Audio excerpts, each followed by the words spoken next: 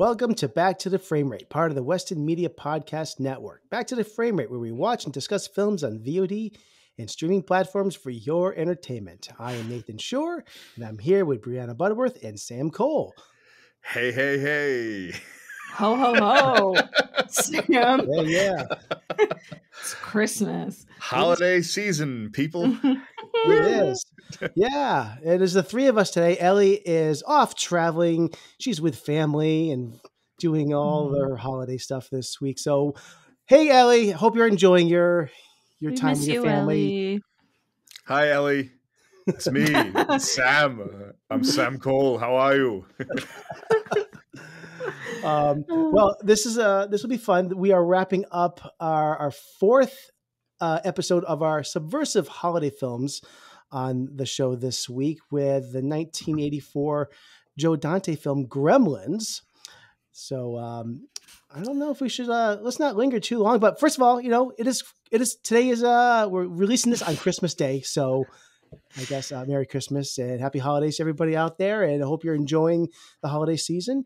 But let's get into this episode, and I guess we'll start with, well, what should I start with? I guess what I usually do. You want to start with the trailer? Want to give him a trailer? Want to give him the trailer? I guess I'll give him the trailer.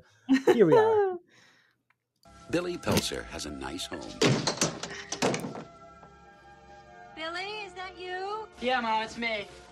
A nice job. A nice girl.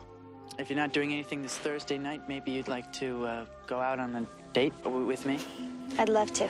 And loving parents who are about to give him You're gonna like this. No, don't shake it. We're gonna have to open it now. It won't wait till Christmas. the most unusual gift he ever got. What is it? It's your new pet. Come on, Barney, be a good dog. My dad gave it to me. But there are a few things to keep in mind. If you expose it to the light, you may hurt it. If you get it wet, it will multiply. All that from water? They got wet? No, plain water. And most important, no matter how much they beg, never let them eat after midnight. Because when they do, they change. Rafe. They become clever, mischievous, All right, I'm gonna cut it off there because I've had enough. Oh, but it was going so well. You know what? For some reason, I grew up during this time, and I remember this being a better trailer at the time. I don't know. This gives away so much of the movie, and it doesn't sell me for some reason. I don't know. But anyways, that's the trailer that's the official trailer that I found on Gremlins. There's some more modern trailers that I think they do a much better job kind of hiding plot details if you've never seen this movie. But anyways, so Sam, do you have some movie facts for us? Indeed, I do. So I will discuss those movie facts. First, I would like to mention that my proper podcast microphone had some issues tonight, so I'm using regular computer audio. So to the legion of listeners out there, my apologies, and I hope I will do better for all 200,000 of you. Anyway, so yes, Gremlins. This film came out in 1984. It is directed by the amazing Joe Dante and executive produced by Steven Spielberg. This film was actually written by Chris Columbus, who many of you know from Harry Potter fame, and his inspiration, which I've always found fascinating and cool.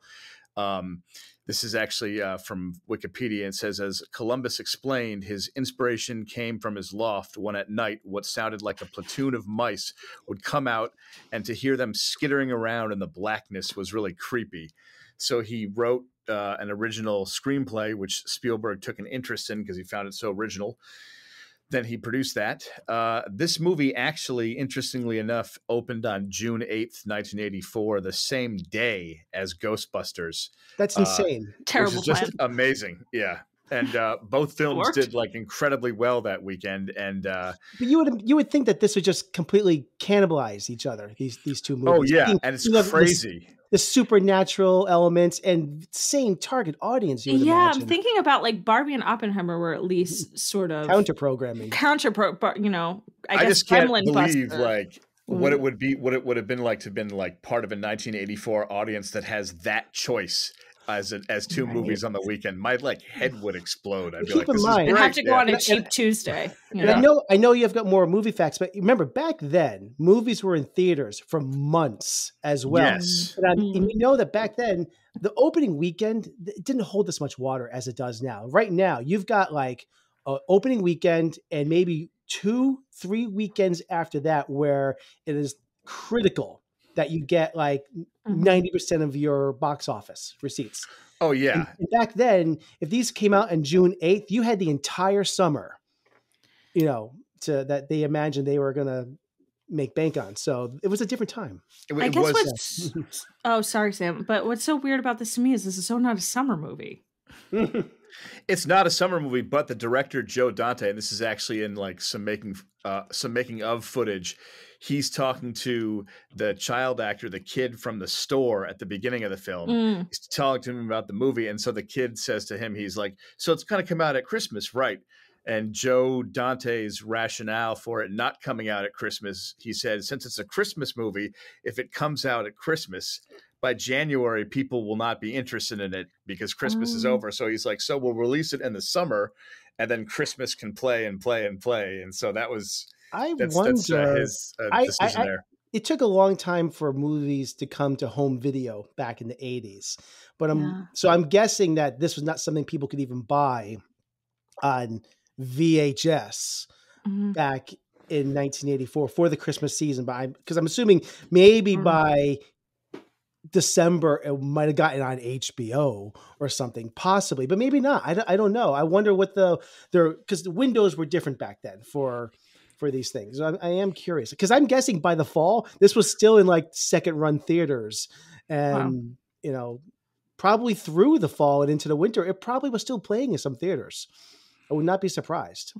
It was. I remember like even in the late 80s when I was still pretty young, there was like 5-6 months between theatrical release and VHS release, depending on the success of the film.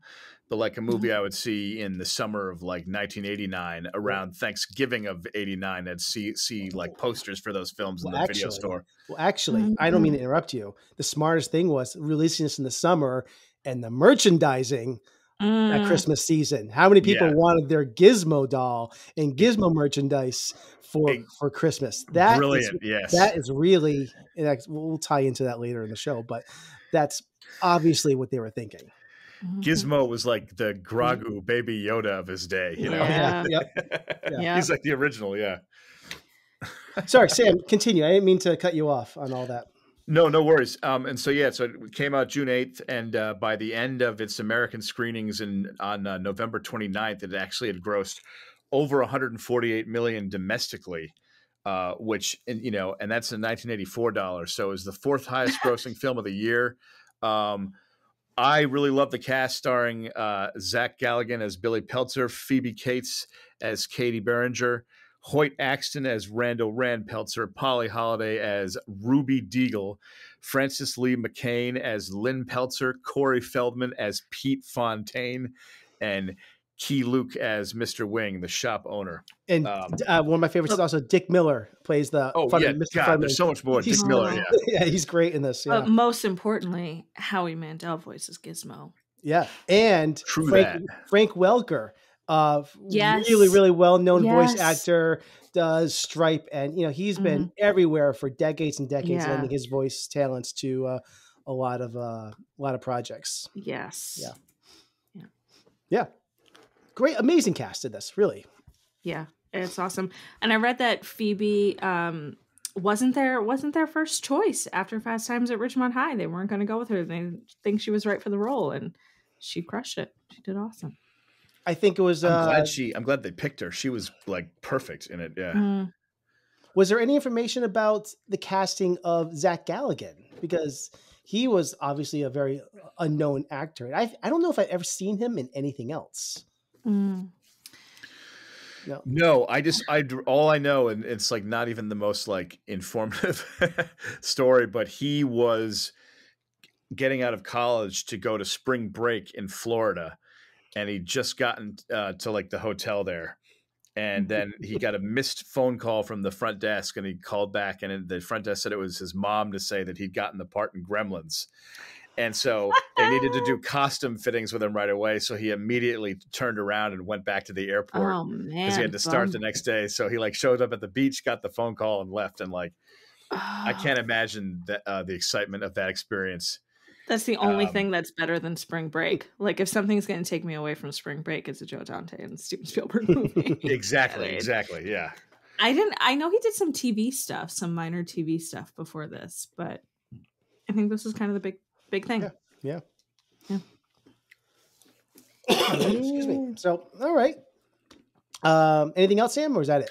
That is what I got at the moment. If you guys have any other thoughts, but yeah, I mean, great film. Yeah, lots of technical problems with the Gremlins on the set. Really brief story. Spielberg and several executives showed up, I think, to like show the busy set and how everything was going, and he happened upon them when all the like crew working the Gremlins were asleep, because they were recharging and stuff like that. So they walk in, like all the Gremlins are inactive, all the crew is asleep, and like Spielberg and like real exciting movie here. Come in the door. He's like, oh shit, yeah. But so that was a very entertaining story. But yeah, lots of technical difficulties. Really like, and the puppets fell apart.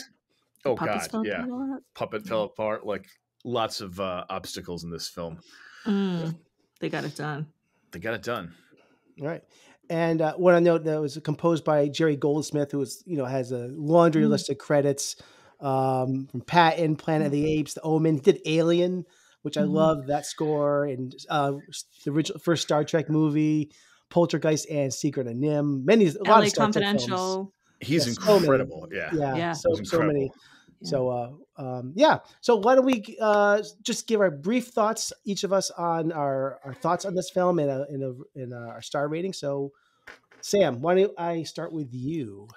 So I truly love this movie because I like grew up with it as a kid, and like my like father introduced it to me on VHS, and the concept for me, even when I first saw this movie as a 7-year-old, for me it was always like fun, scary, not scary. I was never like terrified. I was just truly enjoying the almost like anarchic glee of the film. It's funny. It's difficult to discuss it because I've seen it so many times. It's like, so my review of the film is really positive. I love that it starts off in the tone of kind of like, it's got a very E.T. cute vibe, like Gizmo shows up and it's everything's very sweet. And then all of a sudden the movie goes completely like horror bonkers, wacky fun. I've always loved this film, the build up, the scenes. Dick Miller's performance as the American, he's like, who just is like blames all machinery on like foreign parts being an issue, like such a stereotypical, like his character, he's in several Joe Dante films, and like was just amazing. I love the once everything goes crazy, I love the climax. I just like the structure to the movie. It's hard to almost focus because I've known the movie for so long, have so much praise for it. But I would say in a nutshell, to sum up, I love the film. I think it's great. I think it works. There are several other Joe Dante films that I like a lot, including Gremlins 2, which is a wacky, insane sequel that Stop I can't believe. Stop trying to get me to watch Gremlins 2. I can't. I'm not going to do it. People of Earth. These Under two have not duress. seen Gremlins 2. These two people have not seen Gremlins 2, and well, you know what? I don't blame them. I have patience, but we'll be able to correct that in time. I'm going to cut your mic again. Yeah, my mic is gone. But yeah. So in a nutshell, I would say I would give the film, I would give it 4.5 stars for me personally. Damn. Just because I have so much of a history and like I saw it when I was really a little kid, and I saw it over the years. Like all the memories are kind of intertwined, so it's almost impossible for me to be biased because I'm like too close to the material just because I've seen it so many times. Right. But yeah, without going, and we'll like go into detail in a moment, but like without going into scene details, just like my brief opinion, that I just overwhelming love the humor, love Joe Dante's cynical, twisted, like aware of corporate dark side that he has in a lot of his films, and it's really cynical, and it's like there's a hint of like mean-spiritedness, but it's done with such craftsmanship that it amuses the hell out of me. I love the dark. I love it's like George Carlin-y. Yes. I love the like Jekyll and Hyde vibe of this movie. It's like all cutesy, and then like I like the like jabs at ET and just the tone of it. So yeah, positive review, 4.5 stars. Rambling on forever. My apologies. Okay, B. I can't follow that. I don't. What do you want me to say? It's a good movie. Mic drop. I didn't grow up with Gremlins, so I'm in that weird liminal space where Gremlins like came out kind of close to when I was born. It was like 5 or 6 years before I was born. So at that point, it wasn't like the cult classic. It's everywhere that it is now. I think at least it didn't seem that way as a kid. It didn't seem ubiquitous like it does now. There was other stuff coming out. There were the Home Alones that were coming out when I was young, that kind of stuff. So it wasn't a Christmas classic for me, but at the same time, there's nothing I don't like about this movie. If you put it on, I'm having like a good time. I love B horror movies, and I love that this rides the line of like, it's not a spoof.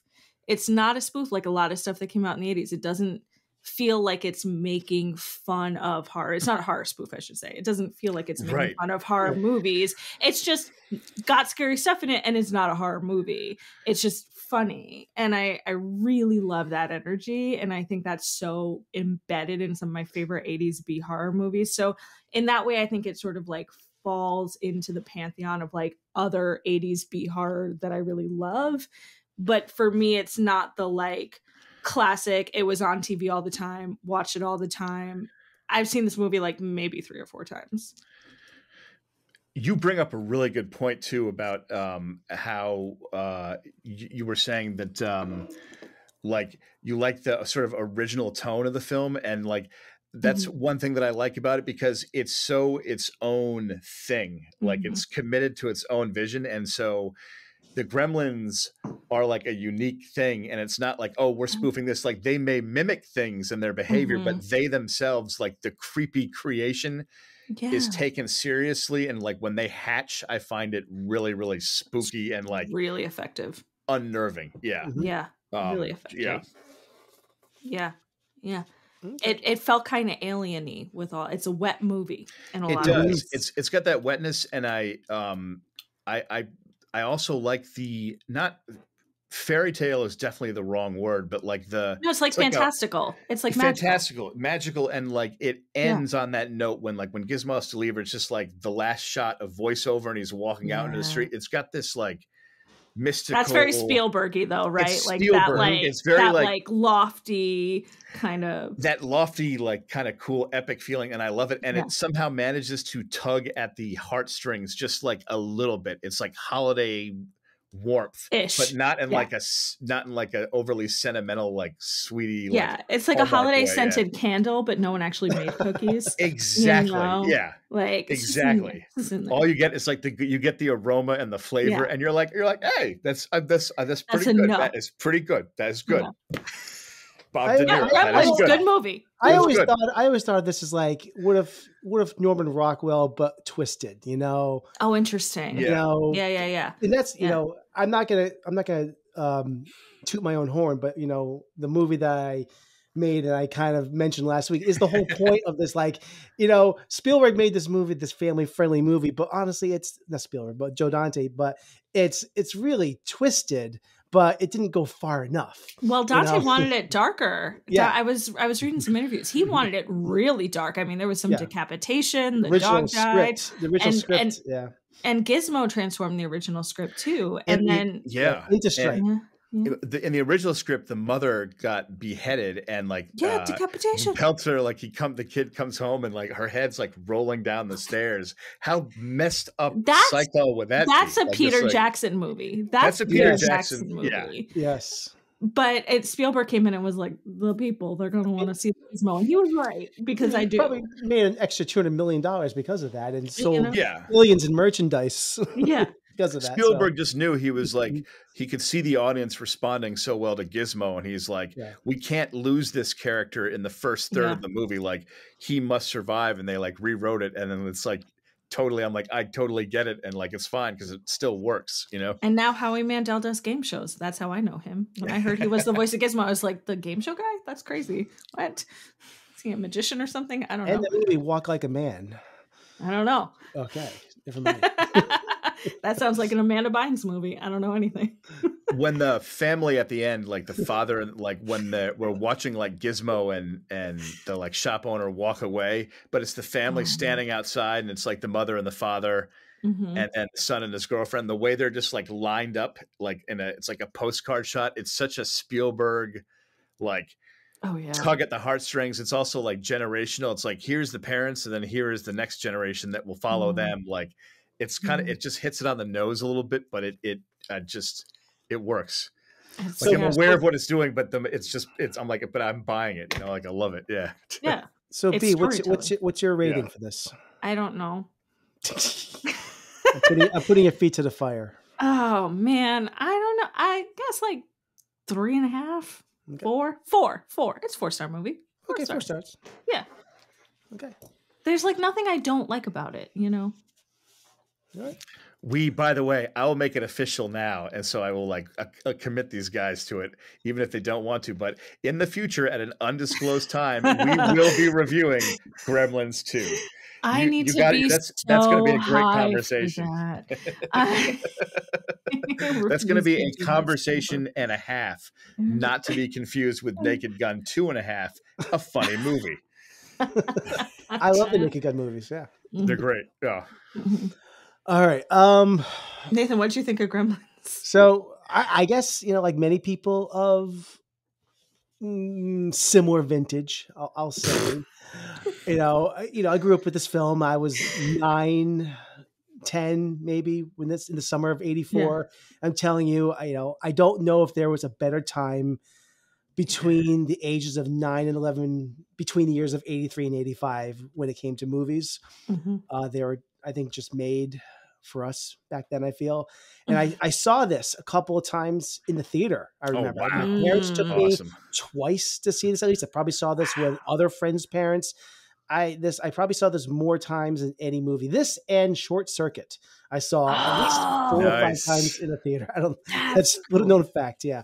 But did you see Ghostbusters? I saw Ghostbusters in the theater. I think only one time, because Ghostbusters legitimately scared me. Yeah. You know why? It was the ghost in the library in the beginning of the movie scared the hell out of me. That is scary. It still is. Yeah. Because it's well done and there's something creepy about it. I agree. It's like, it's comedy, but scary. Well, libraries, you know, don't read. Watch movies. So, so this movie back then, as you know, 9, 10-year-old Nathan, this was my jam completely. And I revisit this maybe every 7, 8, 9 years or so in my life. But as of right now, so we're talking right now, what I think about this. And I watched this for the podcast last week. And it's the first time I probably watched this with a critical eye, wearing my review hat. Which I've never done before. It's weird. A movie I've seen. This, of all the movies we've watched on this podcast, is the one I've probably seen the most, probably well over 20 times in my life. Okay.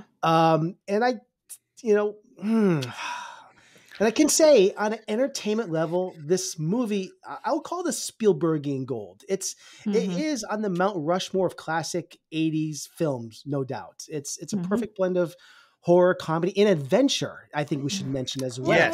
Yes, absolutely. It's perfectly situated in, like I said, the Steven Spielberg wheelhouse. And I think what's interesting is, I bring Spielberg up a lot because this feels like his fingerprints are all over this. And I think for 100%. Years, like a lot of people probably thought this was a Steven Spielberg directed movie. The first thing you see is Steven Spielberg Presents. I probably went well into the 90s the Amblin logo that Joe Dante directed this. So I'm thinking like, oh yeah, Spielberg directed this, because in all the references to to all of his films, E.T., and of course on the movie marquee, you even see the working titles of his movies, like A Boy's Life, which was Wonder in the Skies. Yeah. you know, all these movies, which are working titles for his movies, like Close Encounters of the Third Kind and E.T.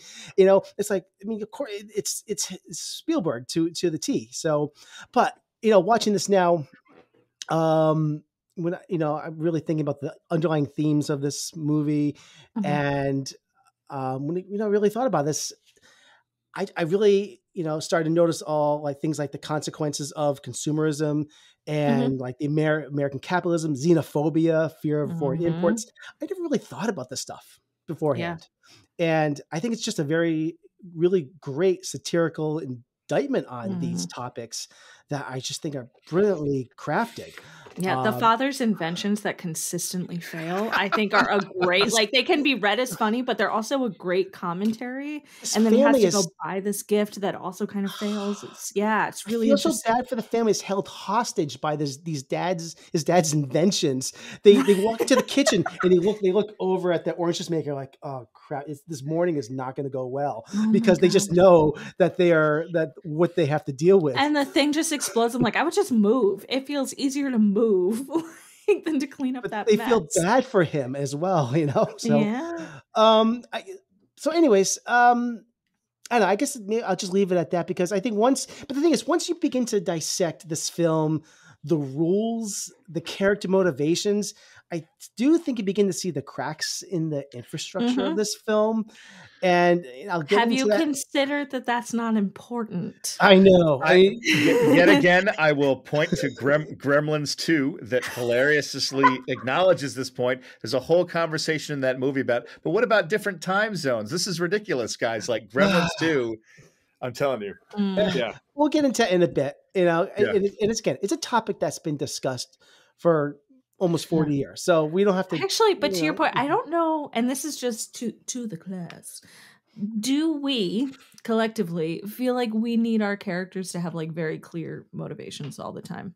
Do we need that spelled out for us? I would say that the most important thing, if you make an emotional connection with a character in a movie, then they're like, if you think about it, like, I agree, like the depth of the quote unquote like science behind the plot is quite thin, because it's like a fairy tale thing. And like I do see the cracks. I do think there's also, like, I love the movie, but if we were speaking critically, I feel there's a little like plant and payoffs missing in certain areas. Like Judge Reinhold has this like I'm a jerk scene, and then he like never comes back. Not that he's a particularly important character. He was in some scenes that were cut. Yeah, that were cut, and maybe they were cut for a good reason. But so but I hear what you're saying, Nathan. To me, because I think of this movie like I think of The Princess Bride, like that kind of level of like fantasy type. Yeah. I know archetypes. Everyone's an archetype. For me, it works in like what really. I think what I love about the movie is the eerie Christmas setting. Like when they first hatch in the mother's house and she's like alone and like fends them off like a total badass. It's just that scene is so it's funny. We're gonna get there, Sam. But it's like it's terrifying too. You know what I mean? Like it's action packed. But yeah. But I think I've stated my piece in this. Bottom line is this was 80s family entertainment. And for what it's worth, I think it's an amazing spectacle, and it's a hell of a lot of fun. So if I look at it at that surface level, I think it's a really fun film. I'm giving it 4 stars. 4 stars. I'm happy with that, because I still think that it's, I do have I think it could have been better with a little more consistency with. By the end, I have real, I get it vibes. Yeah. Yeah. Yeah, but all right. So let's just talk about the plot a little bit. All right, and let me pull that up here.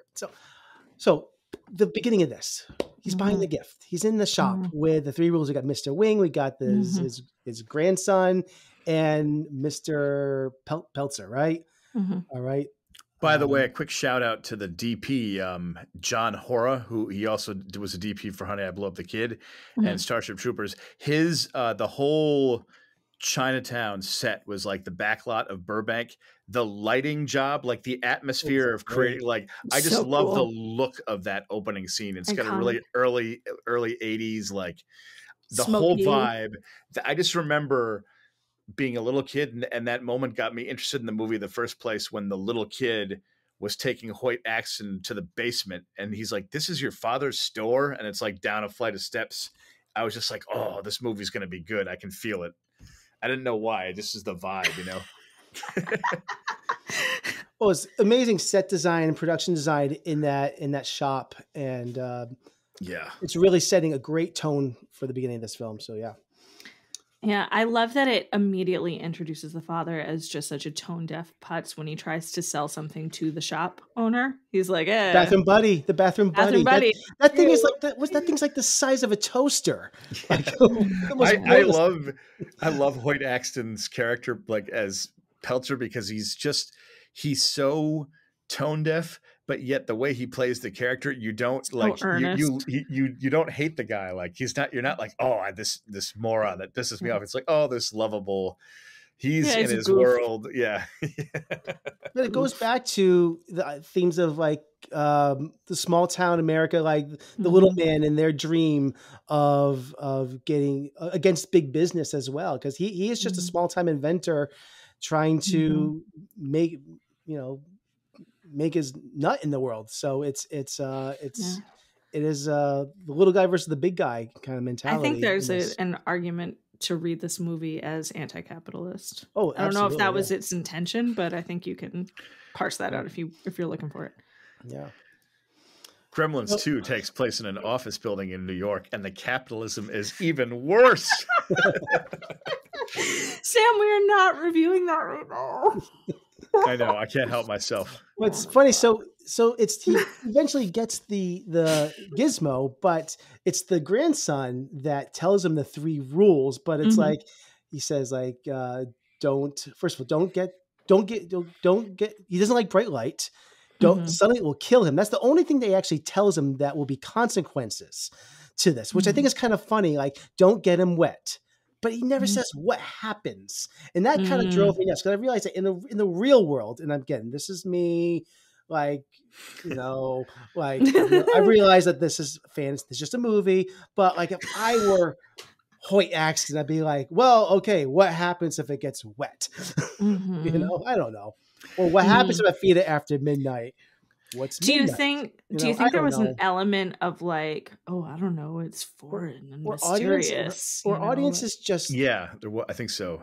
Audiences were maybe just a lot more forgiving back in the 80s when it came to these things, too. Also, yeah, it does take like cinematic license. Like they keep it vague like that for the maximum impact of like the thrill machine. But I know what you mean. It's a little thin, but like that's where I mean that it works as like a fairy tale, like a kid's like rhyme novel where it's like, don't feed the so and so with the 3 steps to the. It's got that like childhood like rhyme vibe to it, and so that's what I related to as a little kid watching this movie, because it was like, he wasn't supposed to do that and he did that, and oh my god, Yeah, that's true. It is for kids. Like, it just sets the rules and you're expected to kind of follow the rules, which again can be read as very capitalist. But what pisses me off, if they have rules, stick to the rules.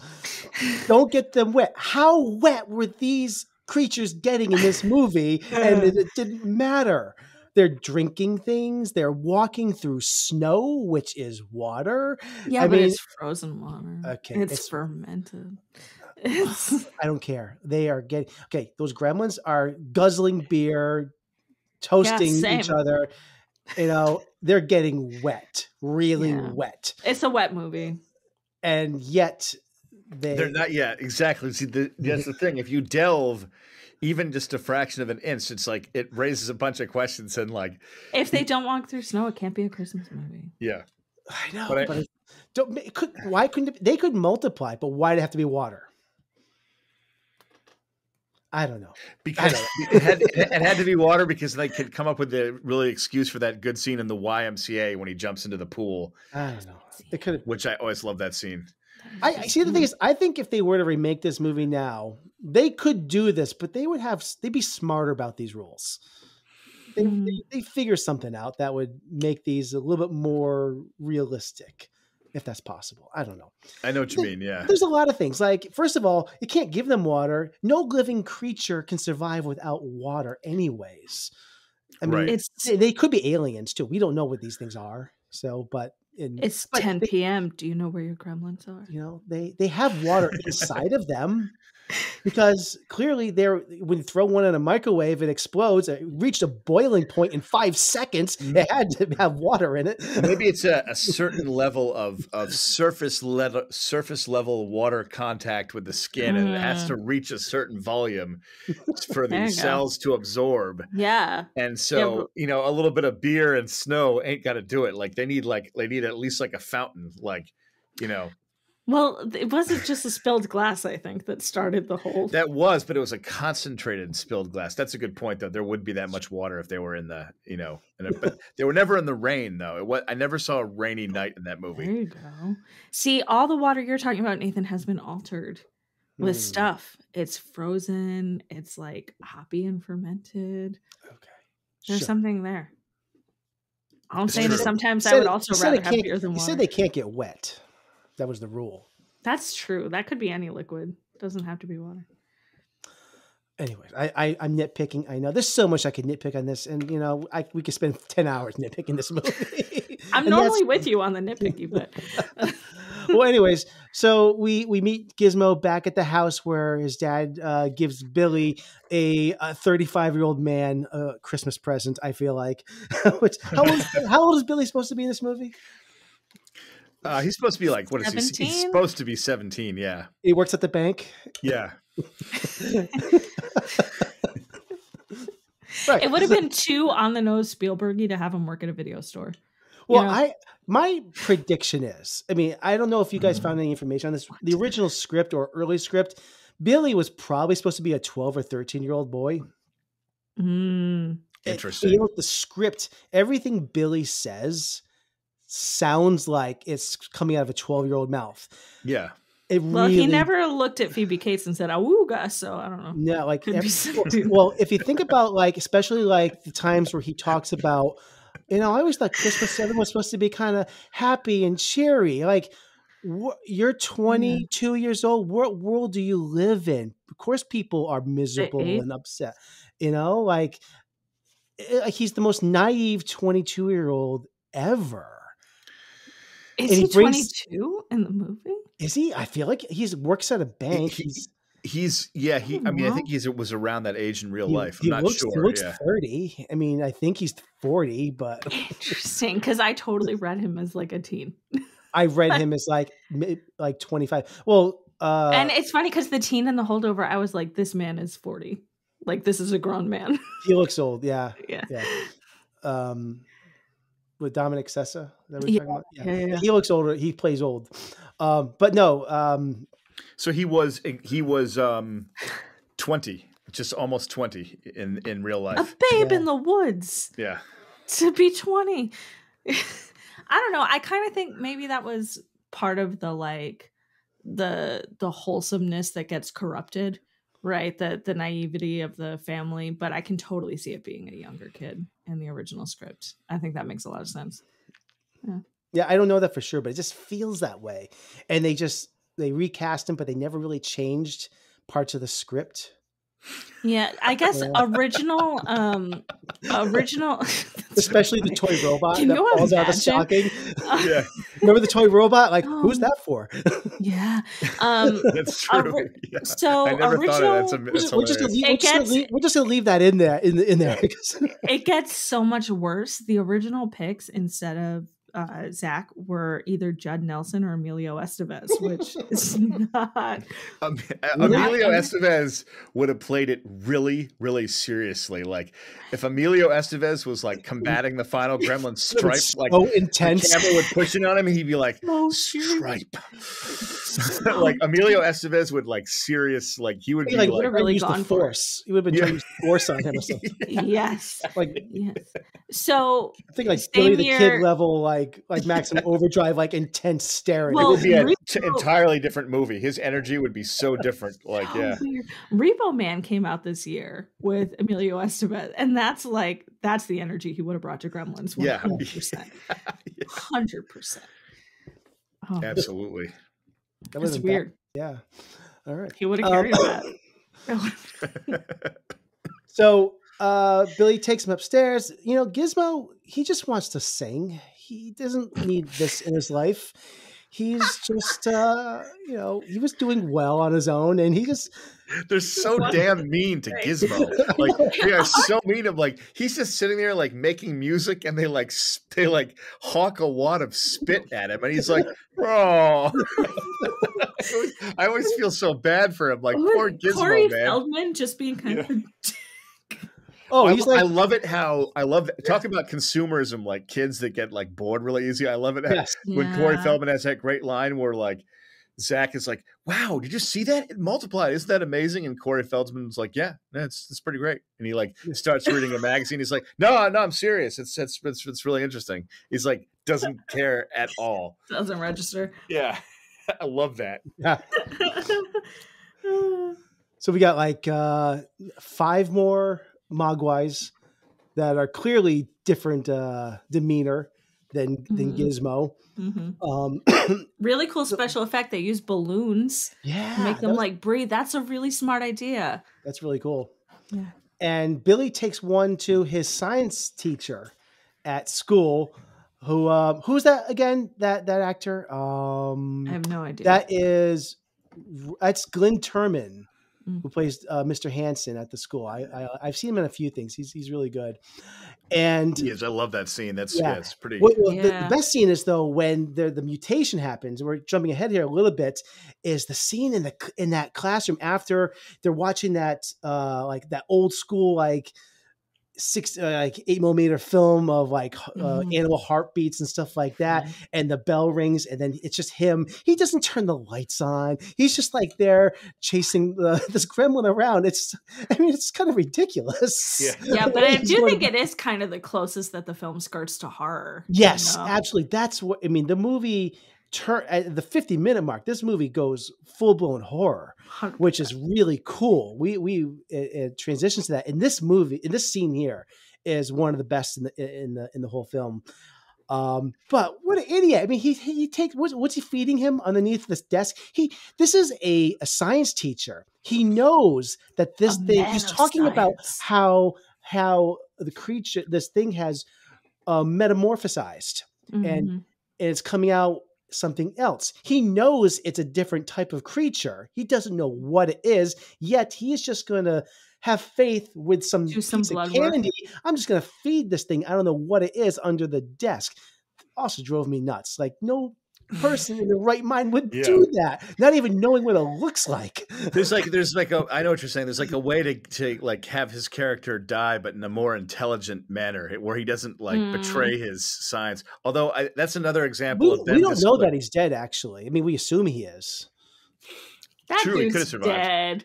Yeah. Well, yeah, we know we believe that, but he's got a needle in his butt, but yeah, he got butt needled. I don't think Gremlins is tricking us on anything. No. Yeah. Well, we never see any human deaths like on screen. Yeah. But I'm assuming that they died. I mean, we sort of see Mrs. Deagle fly out the window, but yeah. Actually, death, on the radio, it's the only confirmed death because I watch this movie with the subtitles on because I do that a lot these days. And if you listen to Rockin' Ricky Rialto, he confirms on the radio that Mrs. Deagle did die. Oh wow, that's right. Yeah, because I never picked that up before. That is, that scene. That's hilarious. They actually dropped a house on her. Well, she is the embodiment of the Wicked Witch from Wizard of Oz. Yeah. Yeah. The whole threat to the dog Barney is Mhm. Toto as an absolute like reference to Wizard of Oz. Yeah. On a brief style So comment, evil. I love how visually dense Gremlins is. Like there's a lot of gags and information compacted into a lot of shots. So like an iconic example being the bar scene where it's like every single puppet is active. There's stuff all over the place. Yeah. Like it's like visually dense for me. I love the shot when it's like, pans down from the Spielberg movie theater where you see like, the alternate titles for his films. Then it follows like Zach to work, and then it passes a Burger King, and it's like small town, friendly people, Burger King, advertising, the movie theater. Oh, Mrs. Deagle's horrible. All in one shot. You make such a good point, because I think in like the absence of real deep character building, you're able to get this really fleshed out world. Yes, definitely. Yeah. Like they do a good job with the atmosphere of the movie. They just like set the tone, and like I love the holiday kind of creepy Christmas vibe. Like it's just. It's claustrophobic, but it's also kind of cozy sometimes. And yeah, exactly. Yeah. So we got to talk about the scene where the Gremlins hatch and the mom finds them. By the way, I want to back up for 1 second because I noticed something regarding the mom that I never picked up before. Earlier in the movie, she's watching the end of It's a Wonderful Life. Mm-hmm. And it's the scene where George is running through the streets, shouting "Merry Christmas, Movie House, Merry Christmas, Emporium." I never noticed this before, but ironically, in the movie Gremlins, the last two major set pieces that take place, in chronological order, are the movie theater and then finally the department store, also known as an emporium. And I never picked that up until this viewing of it. That's the last two set pieces of this movie, and that's what happens in It's a Wonderful Life, where he's shouting that. So also, shout out Mom for great taste. Yeah, it's a good movie. So that's awesome. I thought that was just a really cool thing. I've seen this. Like I said, I've seen this movie probably over 20 times. I never picked that up. There's a lot of things going on TV screens that it's making references to in the movie all the time. So anyways, it's like a treasure and especially, trove, can we say in terms of referential, and I know I've thrown a lot out tonight, but I think it's just littered with them, so it's easy to do. Looney Tunes. It's felt real Bugs Bunny vibes to That's me. what I love. Yeah. It's like a wacky Warner Brothers cartoon nightmare movie. That's what I love. Especially when we get to the Emporium. Yes. But we got to talk about the mom. And she sees those eggs. It looks like a scene from the movie Alien, actually. Those eggs. Wet. One of the. Do you guys agree that's one of the greatest needle drops of movie history? When the record players start singing, "Do you hear what I hear?" Yes. Yes. Yeah. Yes. That was so good. That's still one of the greatest moments. And that's my mom's favorite Christmas song, and now I associate it with this. Yeah. And you guys want to talk about that kitchen scene? I mean, that's iconic. That scene is incredible because it just like takes the movie to like, it's still, I mean, we've seen horror by this point, but like a lot of the movie has been like cute and family and gizmo. And this scene where she basically full on defends herself and like successfully attacks the Gremlins is so hardcore. And what I like about it is that it's not, it's one of the scenes in the movie that's not played for laughs. I mean, there's humor in it, but it's creepier. Like the gremlin getting microwaved and like her like stabbing the other one. Like she's basically, it's dark. Like it's dark. She's like fighting for her life. And I love it when she goes to the door and she thinks she heard something and you see like the shadow of a gremlin like along the wall disappear. Like that always creeped me out as a kid because I was like, oh my God, that's one of them. They've hatched. But that whole kitchen scene, yeah, I just love the tone of it. I just like how it's more serious and horror and like creepy in nature, and also like disgustingly entertaining in Gremlins fashion. Bloody and wet. No, I love. Like, here's the thing: you explode something in a microwave. I love your movie. That is super fun for me. Also, it sets the mom up as the straight man, the serious one. Like, you can see that she's probably the one who's keeping the household running because it's really not his dad. Exactly. It's like just a great commentary on like those dynamics in the 80s as well. Now, I'm going to play devil's advocate here for a moment. So the mom comes in. Put yourself in the Gremlins position for a moment. What were they doing wrong to? They suck. They're wet and No, weird. no, but they're just in the kitchen. You know, they saw Yum Yums, and so the woman comes in and just first of all, throws one into the mixer, and then what did they do to her? You know, first of all, she drew first blood. She drew first blood. Wow. You know? Okay, Gremlin sympathizer on this podcast. I'm only kidding. I don't know. I just thought it was kind of funny. She came in with guns ablazing. She came in hot. She didn't. She saw these things and like, I'm just taking them out. But I think that's so like Western. Cool. Like there's a good guy and a bad guy, and you don't need to know why. He's just bad. And like rock and roll. Yeah, like the eerie. I'm begging you not to think about it too much. I'm overthinking all of this. I'm overthinking all of this because what else have I got to do? You are I got fun with this, Oh my god! I just like the build up, like right before they hatch, and like Gizmo's having trouble sleeping, and like you feel like the dude, like you feel a sense of dread coming. So I feel like that mom scene where she fights them is a really satisfying payoff to that buildup of suspense, because you're like, oh my god, they're here, and this is like serious now, and she's got to survive. And like when she, I love when she knocks the stocking and there's the robot present for like 21-year-old Zach. But she's 45. When she is like, you don't know where the gremlin is, then you see its eyes light up and the Christmas tree behind her, and like that was good. I know that jump scare so well now that it's like mechanical for me at this point because I've watched it to death, but that always used to get me when it was in the tree like that. I love that shot. You're so right. It's good. Classic, yeah. Classic. So Stripe is the only one that survives. He gets away and goes to the YMCA, and eventually jumps into the pool where he makes hundreds, thousands of undetermined amount of gremlins. We don't know how many. A flock of gremlins. A gaggle. Some would say a murder of gremlins. A murder of gremlins by Joe Dante. I was going with a gaggle of gremlins, but whatever. I like that, a gaggle of gremlins, because that's like gaggle of gremlins. And I think, is that when like the real chaos in Kingston Falls takes place, where we get shenanigans, where they just start messing with everything and pretending that they're Christmas carolers and going after the Futtermans, and they take out Mrs. Deagle. I think this is the order of things.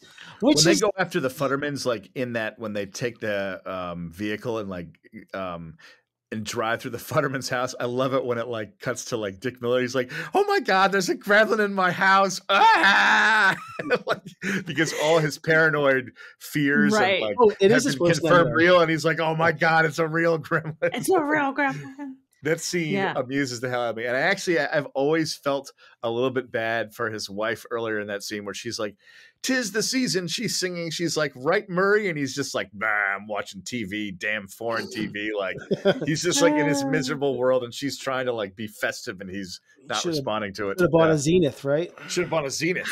Yeah. Forgot about Zenith. Yeah. There's a great nod to Futterman's like paranoia there when in the tavern scene, which we'll talk about, one of the gremlins goes to shoot Phoebe Cates and misses and hits like a World War II bomber, like an RAF, and just a nod to the gremlins. It's like, that's so good. Yeah. It's a good bit. Exactly. There's like, the movie is chock full of bits everywhere, and like sometimes multiple times at once in the same shot. That's what I like it.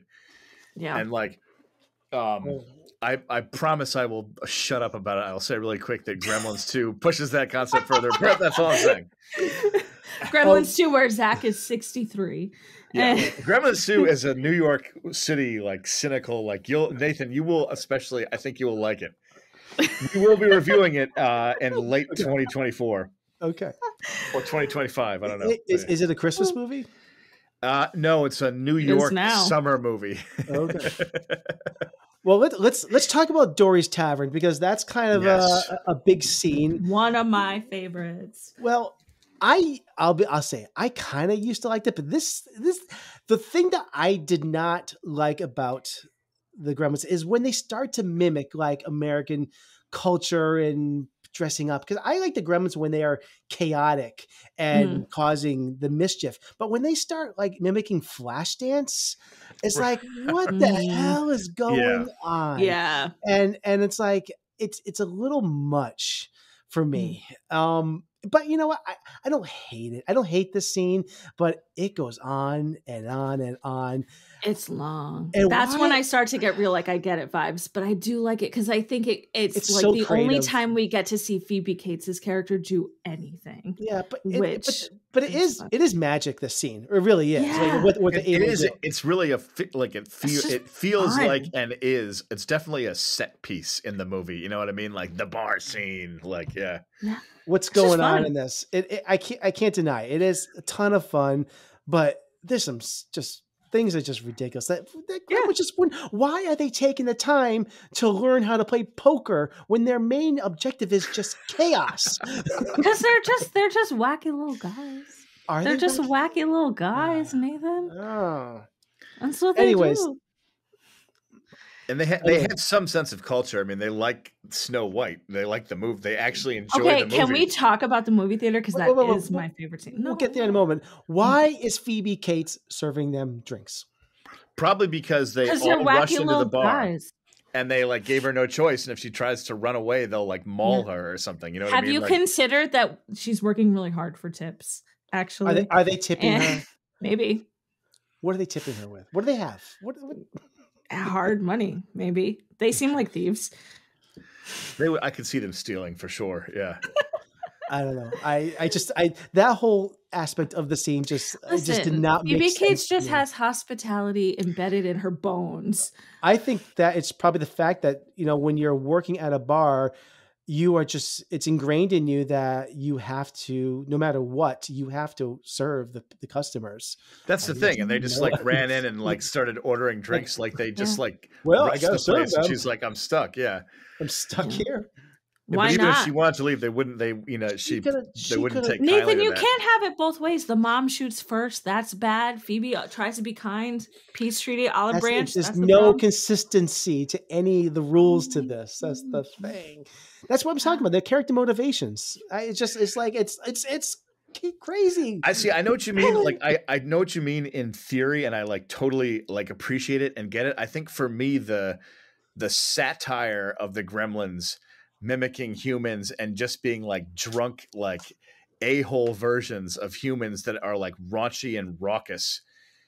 I totally buy into that. Like, so that comedy stuff, as long as it's like funny, that it totally works for me. And I get that about the rule breaking, but I don't, the movie's set of rules is so thin that for me, Gremlins is more a theme about like anarchy. And so like all that stuff and the crazy antics and like them doing the like, you know, dancing video and stuff in the bar. It's just like part of the mayhem.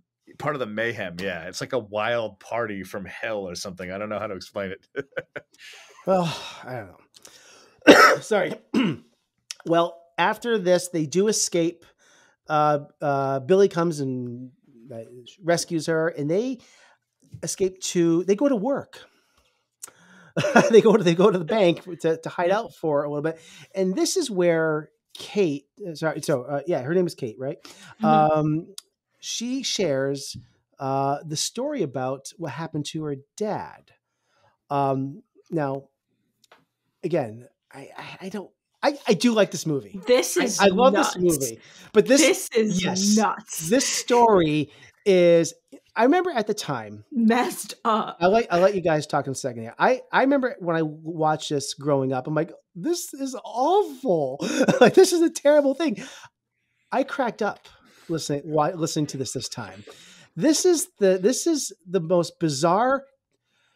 It's not that it's not a heartbreaking story, but the way that this comes up during this chaos where she just, this comes out of, not out of like, what I would say a moment of vulnerability, but it's coming out of this moment where, out of frustration, that she said, now this is another reason why I hate Christmas. And it's just such a bizarre moment for her to share this story. It's not about the story and what happened. It's just the timing of this makes no sense to me, I feel like now. It's a random like payoff from when earlier in the movie when she's like, I'm not cheery at Christmas, and Billy's like, I thought people on Christmas were happy. Like, why aren't you happy? Then she's like, later on, she's like, I'll tell you why, because my father like tried to be Santa Claus, jumped in a chimney, and like died, which is just nuts. But like, and they smelled him. I always thought the scene was like a weird, quirky character thing about her, so I found it interesting. But I will say that Spielberg apparently did not want that story in the movie, and he had recommended Joe Dante to cut it, but Joe Dante held firm and wanted to keep that scene. And so Spielberg said, no worries, like, you're the director, it's your movie. But like, that was the one scene that of note, Spielberg was not a huge fan of that. So I read. I don't know. It's dark as hell, and it also probably ruined the magic of Santa Claus for some young kids too that were watching this movie. Yeah, it's a little strange. Yeah. Yeah. Also acknowledged and made fun of in Gremlins too, but I agree. Yeah. But yeah. It's a real bizarre character moment. Like I said, I think the timing of it is the real crime of this. Well, it's the thing. I know what you mean. It does exist there randomly. Like, even though it sort of works on me, it does feel like random character moment, quiet scene before. Like, we need it. Just its only purpose. It's like it's a lull before the next like action. It's like, well, okay, the theater blew up, the whole thing. Or no, it didn't. That didn't happen yet. But like the tavern did, yeah. Yeah, they just stop for a moment. It's like they take a break from the movie. She's like, "Here's a story. Okay, let's go back to set," and then they like continue with Gremlins. I do think you need the lull, but that wasn't how. That wasn't. Yeah, they not could have like just that. Not like that. Hung out and talked. Yeah, No. Yeah. It did prove that there are two monsters in this movie: Gremlins and a Grinch. Oh. But after they leave, there actually is a really cool moment. I love when they leave the bank and they go out and everything is quiet and peaceful. Yes. And all of downtown is empty. And it's a really nice moment where I think that is the moment where the movie breathes for a second, for a few moments. It's a beautiful scene of the downtown area. And that's where they find eventually that the Gremlins have all gone into the movie theater. Hi ho. Yeah. And Billy Inglorious Bastards all of them. I like to think that Quentin Tarantino got the idea from this movie. I do remember seeing this film like on VHS later on when I was like 10 or 9, and I was watching it with friends and his mom, and she hadn't seen the movie before. And like the second he decides to like, set fire to the theater when he's like, like turning the gas fuse or whatever, she's watching it and is like, they're going to blow up the theater? That's so irresponsible. There's other ways to handle this. Like, they're going to blow up the theater?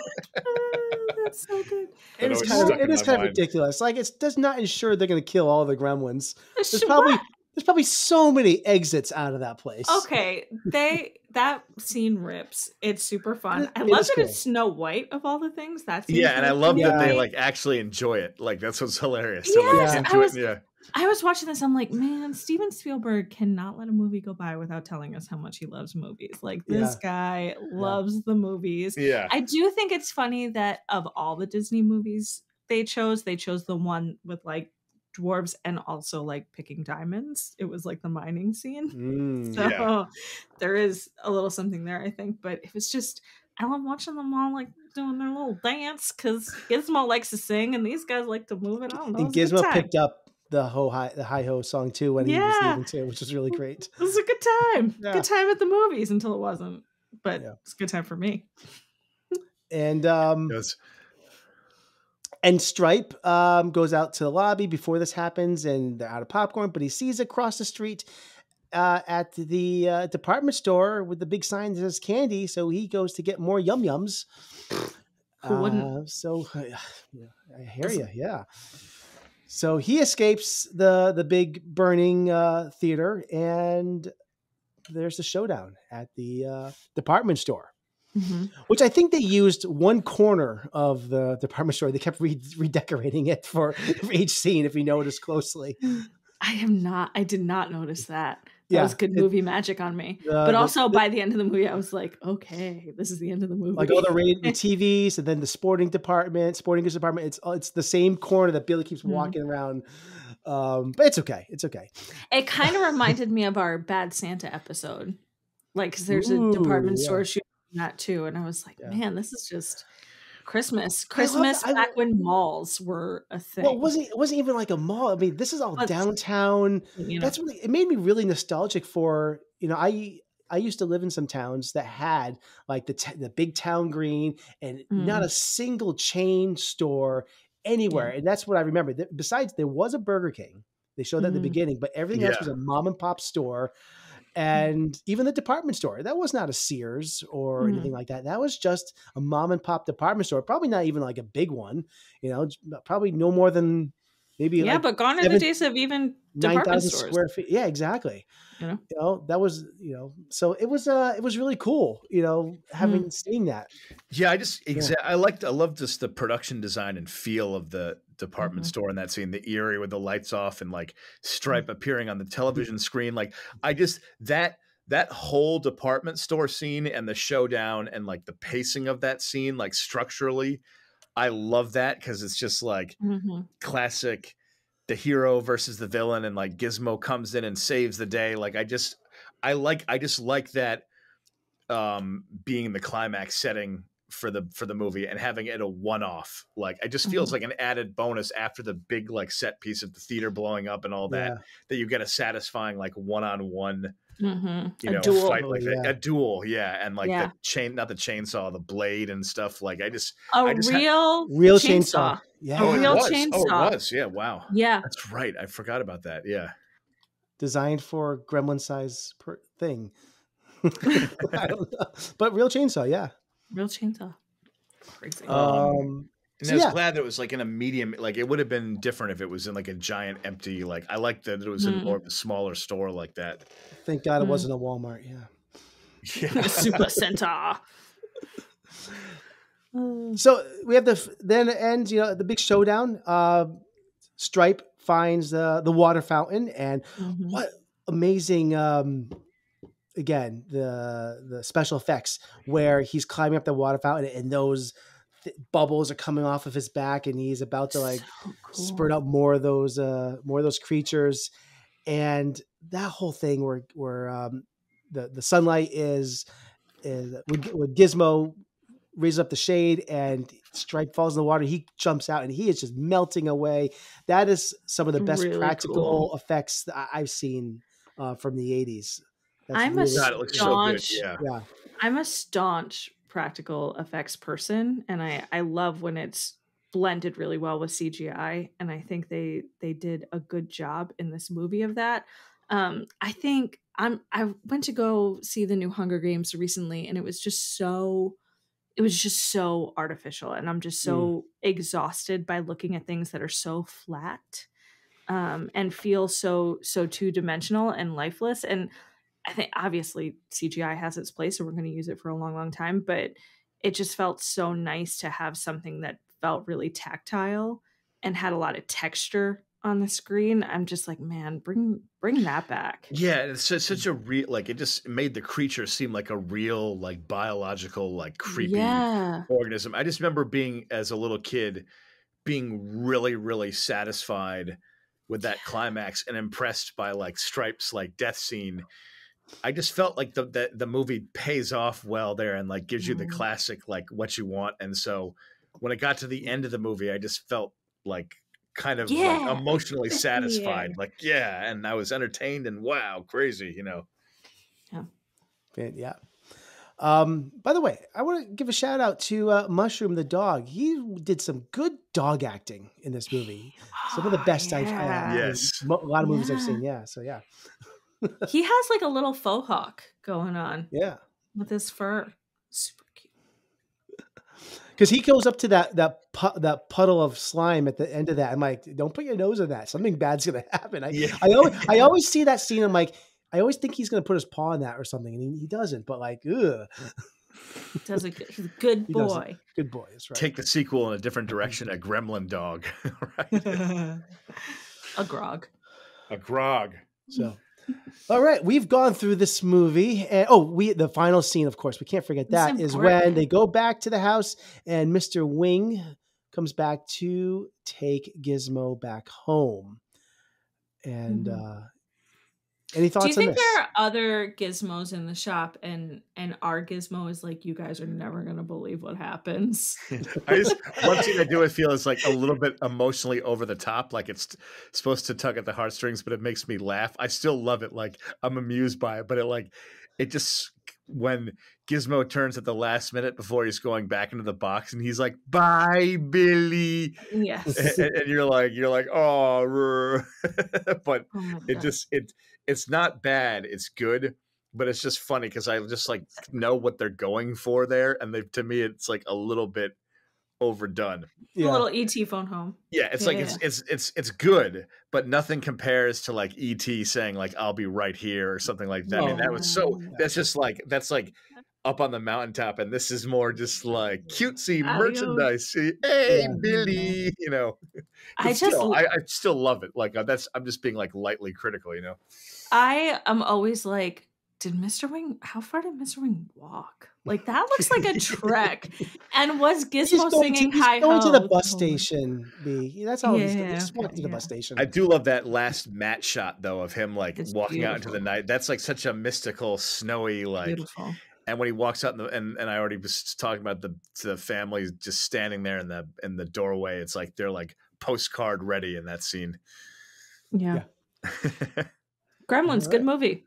Yeah, it works. I love it. Just the tone. It's enjoyable for sure. All right. So I think this was a really fun discussion on the film. But let's. I think we can close the book. Mm-hmm. On Gremlins, and but I think before we do, let me do just a little bit of housekeeping. So as we said before, this is our last episode of 2023. I can't believe we are here. Crazy. But I think like 41 episodes. I can't keep track. It's a lot. It's been a busy year. But I just want to thank everyone that has been following us, listening to our show, sharing, giving us ratings and reviews on any of the podcast platforms this year. We really appreciate it. We also would love to get your feedback on our discussion of Gremlins. It would mean a lot to us if you would send us an email or contact us on any of our social media outlets. You can email us at backtotheframerate@gmail.com. You can also find us on those social media platforms. Our handle is backtotheframerate. Your support is greatly appreciated, so please just take a moment, and it would be great if you left a rating and review on Apple Podcasts or Spotify or whatever your preferred. And it would be great if it was 5 stars. Podcast, yes. Any podcast app you use would be appreciated. So, yeah. So let's get to our recommendation shelf. Mm-hmm. Sir. What? Are either one of these any good? I don't watch movies. Well, have you heard anything about either one of them? I find it's best to stay out of other people's affairs. You mean you haven't heard anybody say anything about either one of these? Nope.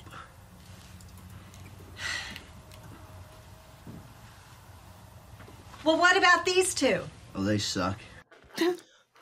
So our recommendation shelf theme this week as a tie-in to Gremlins is consumerism in film. Mm-hmm. So we are going to recommend some films. Here we go. Yeah. B, would you like to begin? Sure. I think anytime there's consumerism, or a lot of times when there's consumerism in a movie, it's anti, right? Yes. That was sort of what was bubbling up for me. I think, of course, Marvel and Hasbro and Toy Story, you get stuff. But I went staunchly anti-consumerist for this one, and I went with Sorry to Bother You, the 2018 Boots Riley film, which is just awesome. It's so visually inventive. It's stunning. It keeps you on your toes the whole time. And it has this very overt theme of anti-capitalism, anti-consumerism.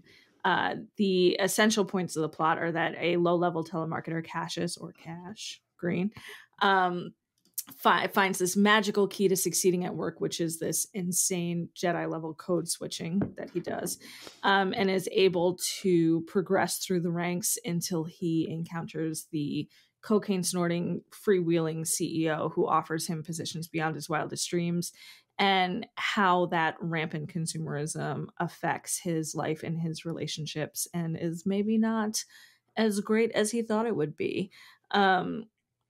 It is packaged in just one of the coolest movies. Lakeith Stanfield is insane in this film. He's just crushing it. Tessa Thompson also doing amazing work in this movie. Terry Crews is in it. He's really great. But it's so unpredictable. Every time something happened in this film, I was like, what? That's what happens next? It kept me on my toes the whole time. I absolutely loved it. So folks should watch that if you're able. It's on Prime, it's on Tubi, it's on video on demand. Go check it out. Yeah, I recommend it as well. It's definitely has an absurdist quality to it as well. Yes. It's a movie that I almost recommended when we were doing we were doing absurdist films, and we were doing Beau is Afraid that week, and I said this is something to. It's very surreal. It was almost there. But yeah, that was a great pick. I'm glad somebody finally brought it up. And I will say, if you want to buy something, there's an artist on Etsy who makes the earrings from that film. Oh, so you should go find that. Very cool. All right.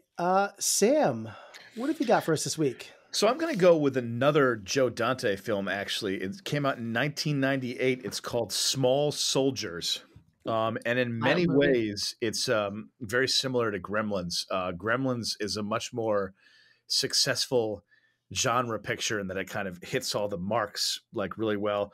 Small Soldiers is a bit more uneven, but I highly, highly enjoy it. I find it entertaining. In a nutshell, it's a film about a kid who his father, like Gremlins, works at a toy store and is an unsuccessful inventor. And the kid gets a hold of a new toy that this corrupt corporate company has put out. And in a nutshell, it's run by Dennis Leary. And in order to like sell these like military doll toys to kids, they actually amp them up and put military level sophisticated chips into the toys, making the toys totally destructible, like organized, highly intelligent. They want to shoot things. So it's the Gremlin theme of like a toy or like a cuddly one out of control, but it's different. I find the movie really amusing. Kirsten Dunst is in it. Gregory Smith, Tommy Lee Jones is the voice of one of the soldiers. And this is one of Phil Hartman's last film, if not the last film he shot before his murder, unfortunately. And so he's hilarious in this. I think this movie takes the cynical tone of Gremlins and pushes it to an unbelievable level without giving anything away. I'll simply say that there's a really good moral character in the film who's like, I can't believe what this horrible company has done to us. No amount of money could change this. And like Dennis Leary just walks into the shot, writes him a check, and he's like, oh, never mind. You guys are great. And I'm like, Joe Dante, yes. This is such a good movie. I didn't. So you've seen it. Yeah, I've missed it. yeah. I love it. Isn't it great? It's a wacky movie. Yeah. This is the Joe Dante movie that I grew up on. Yes, I love this movie. And see, I did. What's interesting to me is I did not grow up on it. See, I grew up on Gremlins. Mm-hmm. I saw this movie much later, like on TV. Literally, no joke. I was like in India, and like we were like watching this in a hotel room, and I'm like, this movie is great. How did I miss this? Like, I love it. It's crazy too. It's like anarchy tone like Gremlins. It's just got that cynical Joe Dante vibe that I love. Joe Dante really has the energy though of like his mom left his dad for an inventor, and he's like mad about it. Yes, exactly. Yeah. It's like it's a charged atmosphere there. There's an undercurrent in his films. 100%. But this movie's good. Yeah, definite recommend. I mean, obvious consumerism, like there's, evil, greedy corporations selling like products, but like enjoy the hell out of it. Not a huge success in summer '98 because there were big movies like Armageddon and stuff like that, but did well. And I think it was like more of like a cult hit on, video and stuff afterward, but I friggin' love it. So that would be I'm my driving recommendation. across the lawn. That'll be Yes. with me forever. Yes. It's awesome. Yeah. I love it. I need to check it out. I have to check it out. I haven't seen it in 23 years or so. It's been a long time, but yeah. It just has a cool tone to it that I like. Yeah. I watched it on a TV that had a VHS player as part of the TV. Oh, nice. Yes. I love those details. So that's a really like good memory. Like that gave me an atmosphere of that memory, yeah. And I was checking. This is it's streaming now on Max and Paramount Plus, and it's on VOD. I have no excuse. Yeah. And just to back up, I don't know if you mentioned B, but Sorry to Bother You is also on Prime Video, Tubi, and VOD. Just all right. So my pick, if I can cue it up here. So my pick for this week for consumerism in film, or I guess anti-consumerism, is really what we're doing. I think this is truly a cinematic achievement. This is directed by the legendary Larry Cohen. If you don't know the name Larry Cohen, then I'm sorry. He's one of the old guard who worked in TV going back into the 50s. He would go on to write for shows like The Fugitive and The Defenders. It wasn't until the 70s that he made a name for himself in the horror and blaxploitation genre. I highly recommend checking out some of his early work on films like Black Caesar, It's Alive, It Lives Again is another one. He also directed one of my favorite 80s creature features. The movie is called Q, just the letter Q, and it's starring David Carradine. I really love that film. But the movie that ties in so beautifully into our theme this week is the 1985 film The Stuff. And it stars, I have not seen this. It stars Michael Moriarty and Paul Sorvino, Andrea I'm going to mess up his name. Andrea Markovici, I think is how you say it. It's got Garrett Morris, who plays Chocolate Chip Charlie in it. Great character actor and comedian. Oh, nice. So this film, look at the poster, awesome. Yeah, this film serves as this scathing critique of consumer culture and how people blindly just follow trends and consume products without questioning its origins or potential dangers. Basically, without giving too much of the plot away, a mysterious white substance is discovered on Earth, and due to corporate greed, it gets immediately packaged up and sold to people for profit because people just can't get enough of the stuff. I love this. It is somewhat of a horror film. So yeah, there's some horrible things that just happen. It just gets nasty in this movie. It's branded like a horror film. Yeah. The film, it's just a biting satire that is poking fun at the advertising industry and how it manipulates public opinion and to its very gullible consumer base. It's one of the best movies, honestly, about unchecked capitalism. So it's a B movie for sure. But it is saying so much. So I might watch this tonight. Yeah, it's a lot of fun. It's on AMC Plus. It's on Tubi. It's on Pluto, Shudder, and you can rent it on VOD. Yeah. Oh yeah, add that to my watch list. Yeah, it's a lot of fun. And I really like It's Alive. Yeah. So that's my pick this week.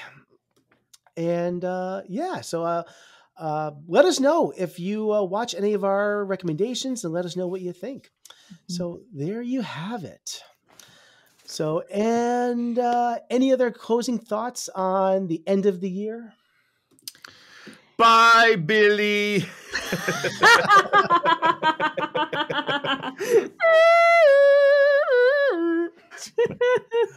Oh, so good.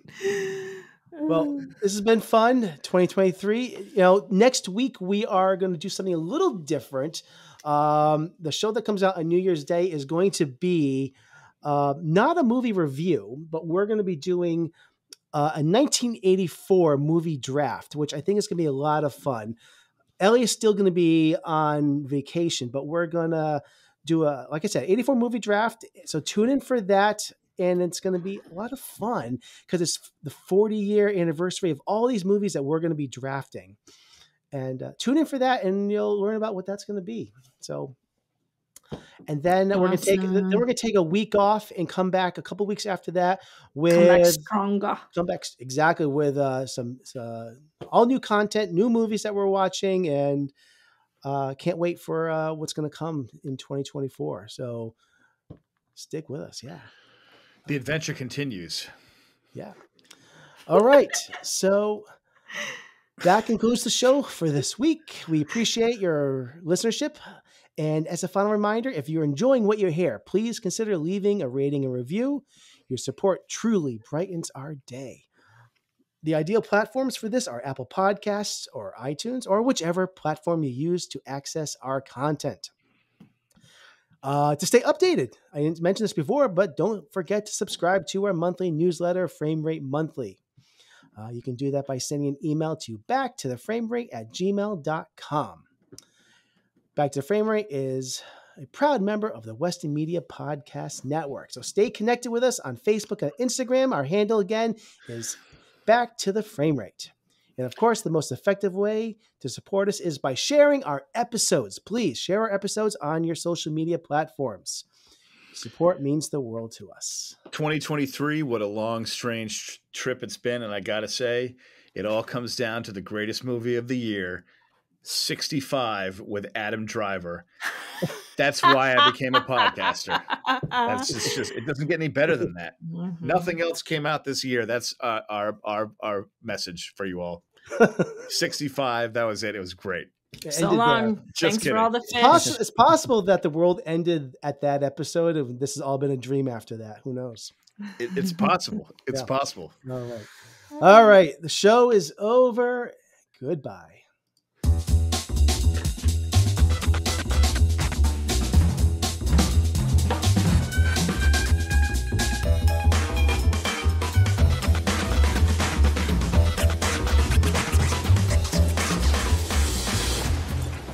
I want you to know it's over.